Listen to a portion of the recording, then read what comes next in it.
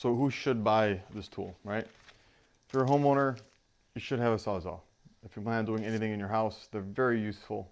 It's a very friendly tool in a way where it's very simple. It's a point and shoot, right? So it's anybody can just pick up a Sawzall and start using it effectively. As long as you have a sharp blade, it'll work. You'll be fine. Again, nothing precise about it. If you want more precision, you need a different tool. But they're great to have.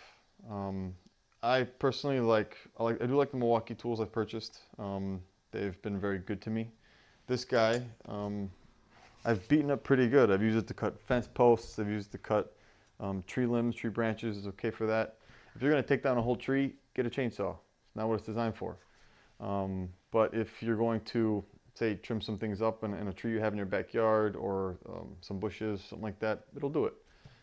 It'll do it just fine. Or you want to take down a wall, right? It'll do that too. You can cut through 2x4s.